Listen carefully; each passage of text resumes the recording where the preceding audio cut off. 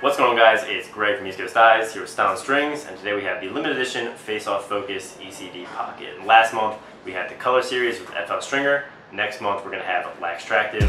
But this month we're featuring a Faceoff pocket that I designed.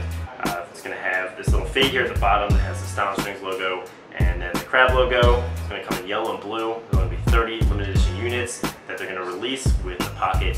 So if you really want one, I suggest you grab one while you can. So for the pocket, designed one that I've used, a pattern similar to what I've used for Greg in the past, which he has really liked. Features 1SIs to keep the pattern really flat and the mesh really flat, so the ball is going to pop out really easily, which is important with the new face-off rules where you can only take one step and get it out. It also features a nice channel so you can definitely pass, throw, catch, and shoot really well with this pocket and not just face off.